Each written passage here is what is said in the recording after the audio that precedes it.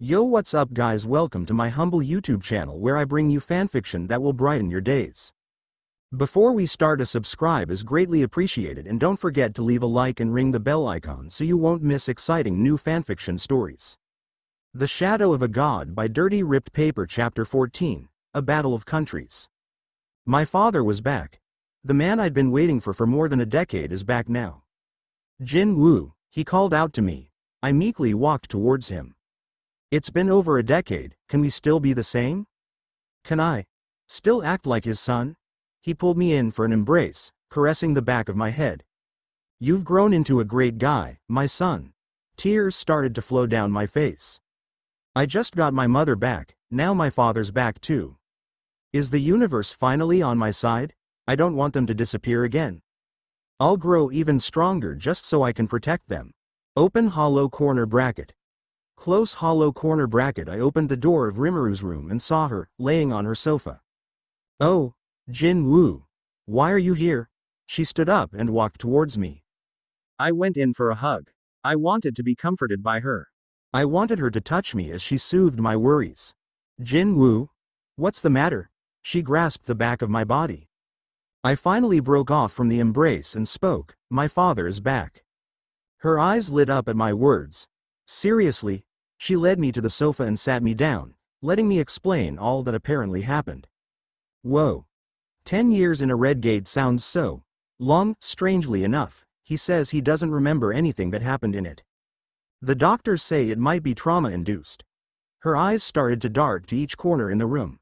It felt like she was hiding something, but what does she have to hide? Never mind that. I'm glad your dad's back home. Now your family is just one big happy family. She congratulated me. Me too. I heard a ring from Rimuru's phone. Who is this? Rimuru was clearly irritated. She picked up the call. Hunter Rimuru Tempest. This is the association's Go-Gun-He. As Rimuru heard him introduce himself, she put the call on speaker. Maybe it's something that could concern you, she reasoned. So, what's the problem? She asked. I'm sure you've heard the news. She tilted her head in confusion. What news? Have you not seen the news yet? Rimuru's eyes kept darting around the area. She was trying to think of any news that she happened to see. Is it the ants? She asked. Yes.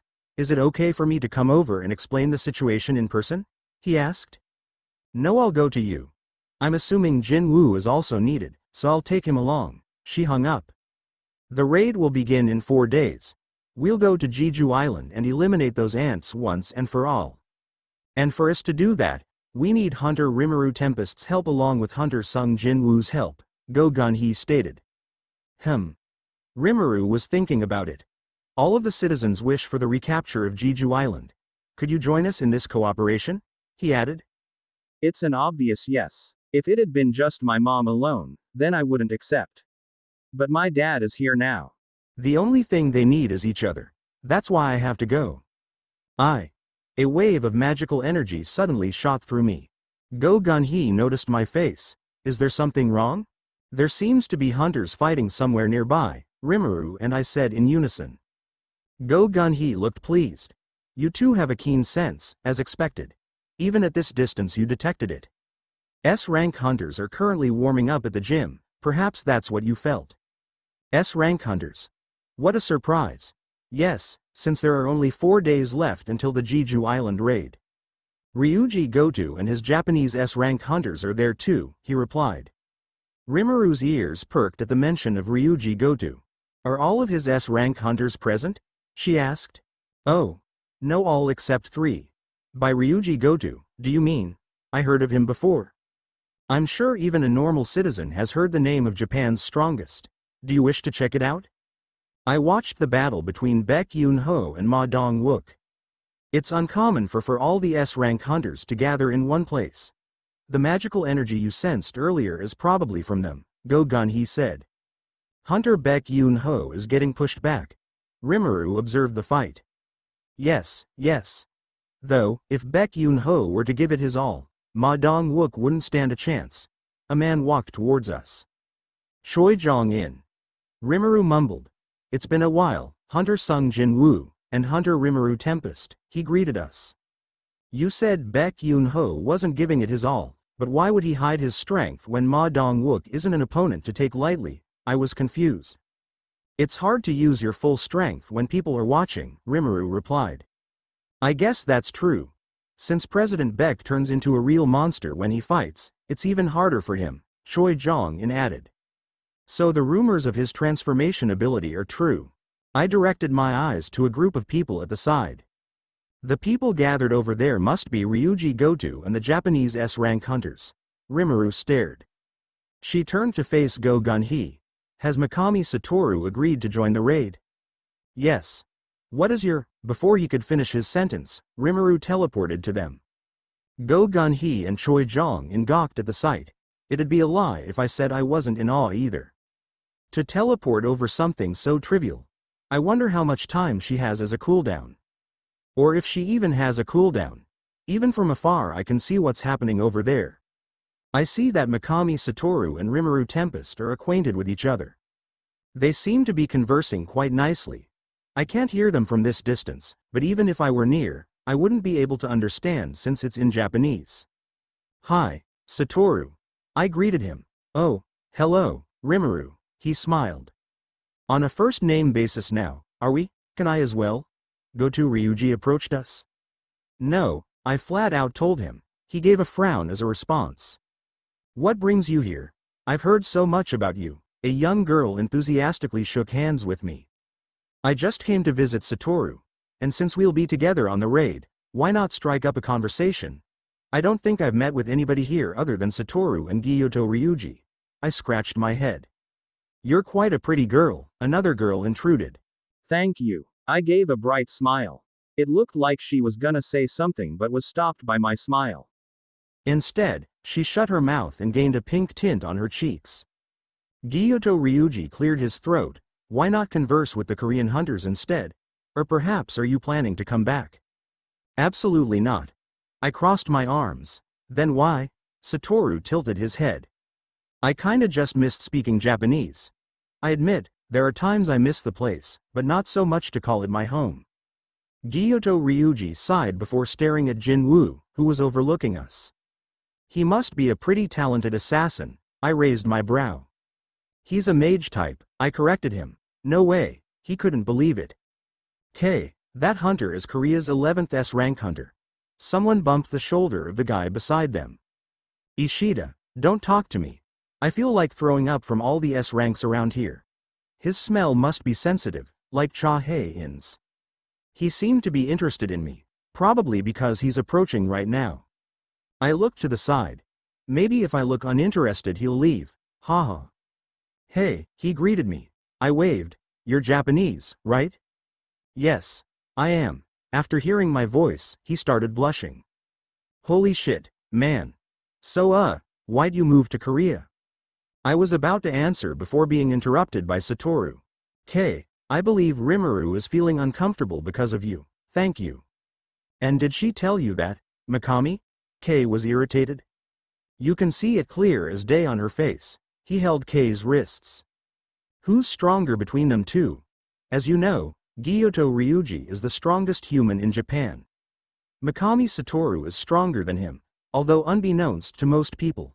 He is more thought to be on par with Ryuji. Ah. I see. It's like a case of the manga protagonist not really showcasing their full powers. Oh, kinda like my situation. Yes. You two, don't cause a scene here. Gyuto Ryuji took Satoru's hand off of Kei's wrists. Oh. It left a mark. It's nice to see Satoru living a life he wanted, if you don't count my life. Apparently this is Korea's top. There is no need to see more. Is that Gyuto's assistant? Or translator? Is that so? He answered. I've seen how Goto-san raids over your shoulder. It's possible you're not classified as an S rank anymore.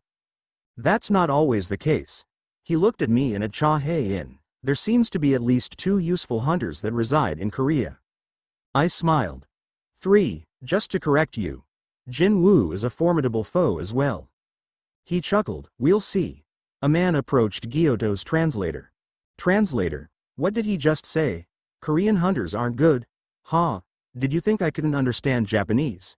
In high school, that was my second language. Who is this Rondo? Of course, since it's Big Bro, strangely, he reminds me of Gabiru and his minions. The translator let out a giggle before responding. Who even are you? The two men that approached her was clearly baffled. This person here is Gisaden Guild's guildmaster, Boss Park Jong-soo. Ah, I think I've heard that before, I chimed in. Oh, well, I haven't heard of him. Big Bro isn't an S rank but A rank, so you might have not heard of him. However, our Gisaden Guild is one of Korea's top 5 guilds. We've recruited far more A ranks than any other guild, he hissed. Park Jong-soo told the man to stop. Korea's A rank hunter. Are you also participating in the Jeju Island raid? I heard only S ranks were participating. The two men were sweating. Big Bro is in the defense group. He's taken the important role of containing Jeju-do. Huh. That's a relief. We can't leave a bigger role to an A rank, she laughed. What would a translator that follows someone else all the time know about it? Do you want to confirm it? These two are getting feisty. If they were to fight, it wouldn't really be entertaining. They're only A rank, after all. I'm Japan's A rank hunter, Hanakawa. There's no way you'd lose to a hunter that only tagged along for translation, right? She taunted. Hey there, translator. There should be a limit to how much underestimating you can do. Are you perhaps a non-combat role hunter? I can clearly see Park Jong-soo getting irritated. A fight between a Japanese A ranker and a Korean A ranker. I wonder if it'll turn out interesting. I talked to Satoru. Perhaps, but not as interesting as a fight between S rankers would be, he replied. I nodded in agreement. The two began fighting, but it's not something of interest. The fight ended rather quick. I mean, it's just a fight between A rankers. I shrugged. That was uneventful. Gyoto Ryuji talked to me. You seem to still want to talk to me even after calling me a traitor, I wondered. He laughed. You are indeed a traitor. You wield your katana in service to Korea. But, even then, you are still a valuable hunter. I gave him a weirded out look. Gyoto Ryuji approached his translator. His translator repeated his words in Korean. To deepen our trusts with each other, I have something to offer. With the same rules as just now, how about dueling us? A fight between the S rank hunters, she shouted in direction to the Korean hunters. A fight between S rank hunters. That'll be interesting. Go Gun-hee with JinWoo by his side approached. Let's add some more rules too. Other than wrist, touching the back is a win. Knocking the opponent over is a win too, Baek Yoon-ho added. The match isn't a one-on-one. It should be as a group, I suggested. The translator relayed all our conditions to Gyoto Ryuji, to which he accepted. Korean side, there's Hunter Baek Yoon-ho, Hunter Ma Dong-wook, Hunter Cha Hae-in, and Hunter Imtaeq. These 4 hunters will fight. On the Japanese side is Hunter Tanaka Kenjo, Hoshino Minoru, Kumamoto Atsushi, and Tawada Kanae. Satoru and I looked at them in confusion. Why am I not included? I asked. Me as well. I believe it to be unfair since we all know you two are in a different level, Gyoto answered. Satoru and I looked at each other. Then, why not have us fight each other instead? He concluded. A fight with yourself. I don't see why not, I agreed. Gyoto sighed, then you two should fight after them. I shrugged. I saw JinWoo from the side. JinWoo, come over here. I yelled at him, to which he obliged. Is he your friend? Satoru asked. He is, I replied. So, what type of hunter are you? I wasn't sure if Satoru would be a mage type like me or something else. I'm a mage type. You're as well, right? You're quite famous in Japan. Am I perhaps infamous because I'm a Japanese hunter working for Korea? Huh. I wonder if I receive a large amount of backlash there. No, quite the opposite. The Japanese civilians love you, it's only the hunters that seem to have a grudge against you. The civilians praise you for extending your help towards a small Asian country with only a few strong hunters. Oh. I see. So I must be some type of savior, huh? JinWoo stood beside me and spoke. You seem to be quite friendly with Hunter Mikami Satoru. Were you two friends before you moved here? No, I met him once before. I think it was about 3 days ago. He looked baffled. You two are already friendly with each other despite only meeting 3 days ago. I only gave a smile in response. I averted my eyes back to the fight. Only two of the Korean hunters are remaining, Cha Hae-in and Baek Yoon-ho. Baek is struggling with two Japanese hunters while Cha Hae-in managed to get one out. Cha is on a different level from these S-rankers.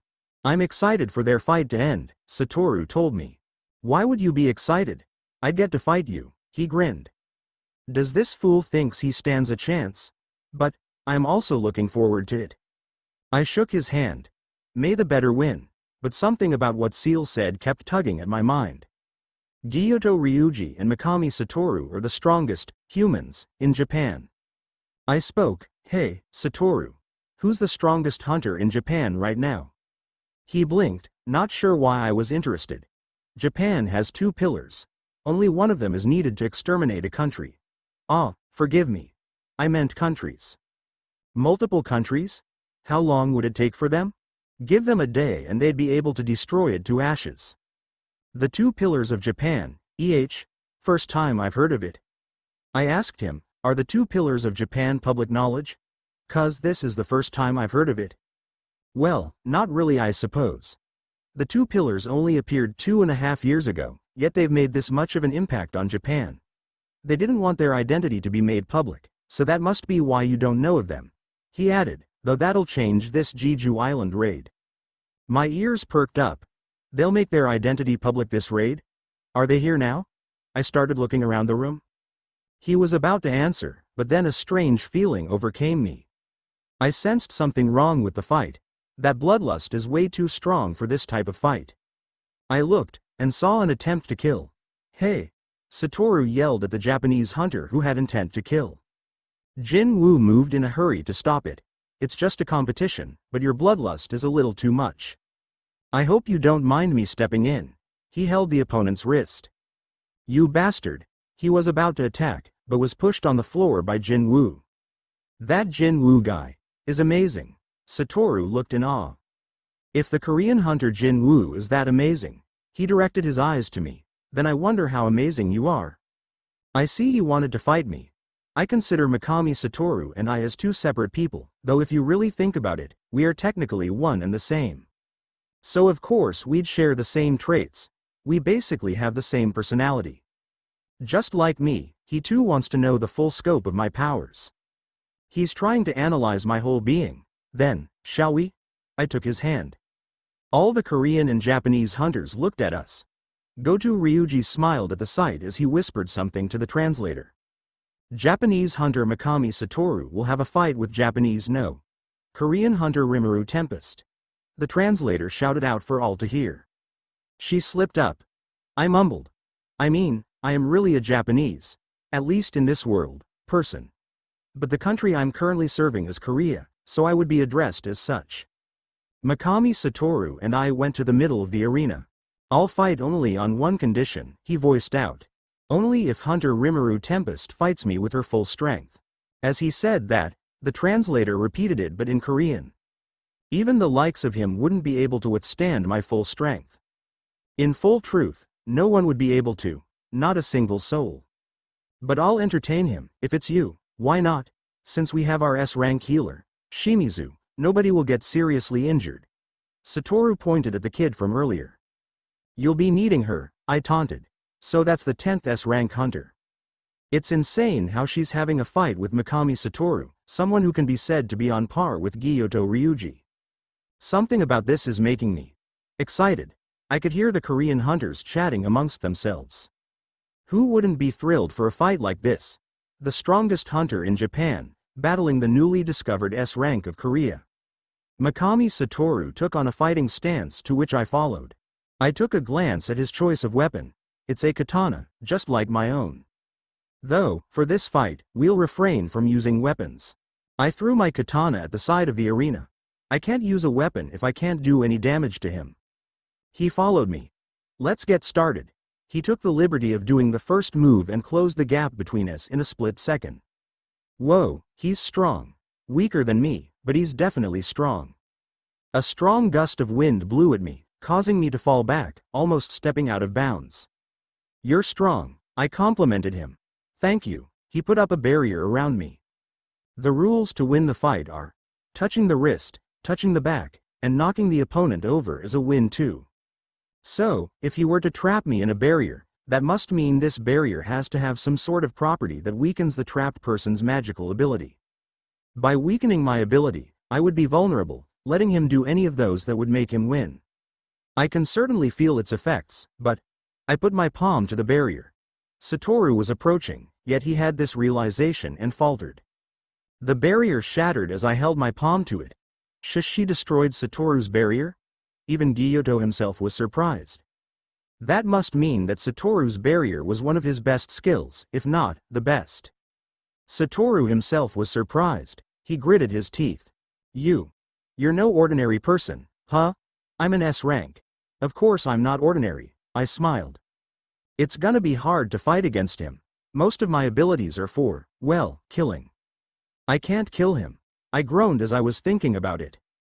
Satoru took it as an opportunity to lay another attack on me. This time it was fire magic. He enveloped me in a wall of fire. Hey, isn't this to kill? That's unfair. Stay still, or you'll get burnt. Even I wouldn't want your precious face to get burnt, he spoke as he waited outside the wall of fire. Right.